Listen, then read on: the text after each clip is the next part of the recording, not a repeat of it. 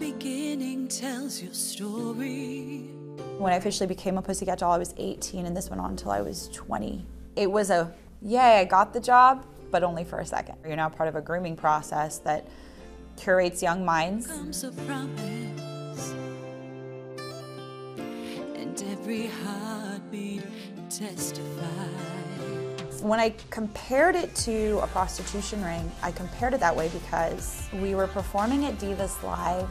I had gone through a forced abortion, so if you get pregnant, you're fired. I had had this abortion, complications were in the abortion. I was actually hemorrhaging during that time. I'm being told by the owner of how fat I look, in the process of losing my child.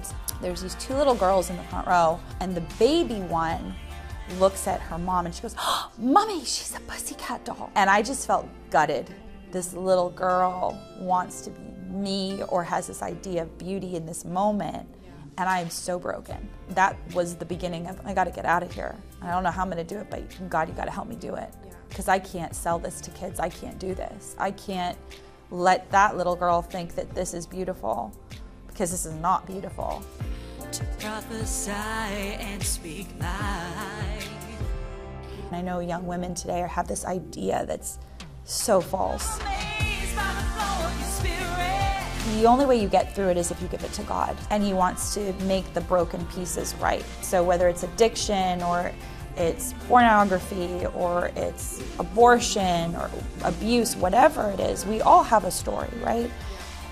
We hand it to Him and say, you do what only you can do. There is a God, and He created us, and we have a purpose, and you're not just a clump of cells, you're not just whatever. You have a divine purpose in Jesus, and if you know who He is, He will activate who you are in Him. If you want to say